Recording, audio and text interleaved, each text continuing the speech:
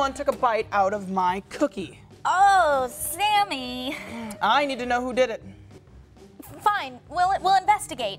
Did you get the suspect's teeth impressions? Okay, what do you mean by teeth impressions? Well, it's the shape of someone's teeth. It's a great way to identify a person by their bite. How would someone collect these teeth impressions? An easy way is to get them to bite down on the styrofoam plate, like this. Ah, okay, so then we can compare the bite on the plate to the bite in the cookie, and it will tell us who the culprit is. Hey, the person who ate my cookie was you? Bye. Thanks to you all for helping us solve this case. See you next time.